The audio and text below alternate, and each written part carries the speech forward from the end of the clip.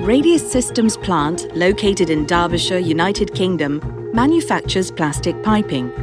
Today, 6 of its 14 extrusion lines use AC motor technology, while the remaining 8 use DC motors.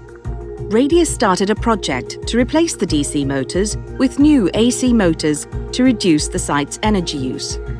My name's Rob Betts, I'm the engineering manager here at Radius Systems. Radius Systems predominantly make polyethylene pipe and fittings used in the utilities industry.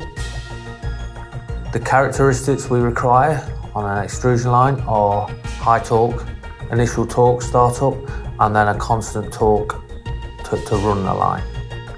The partnership between Radius Systems, ABB and IDS came about as we were looking for energy reduction opportunities. We got in touch with IDS who carried out some surveys to understand what opportunities were here on site.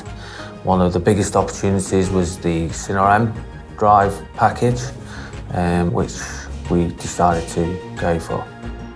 My name is Phil Nightingale and I'm a sales engineer for Inverter Drive Systems. IDS are an authorised value provider for ABB drive products.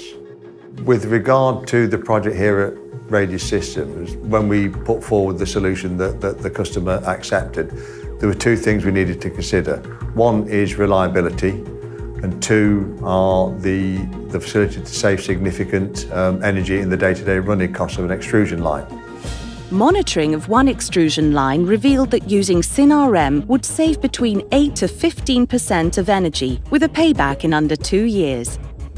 The DC motor replacement in Radius is a testimony to the ability of the SynRM motor and drive package to handle the demanding performance required by an extrusion line.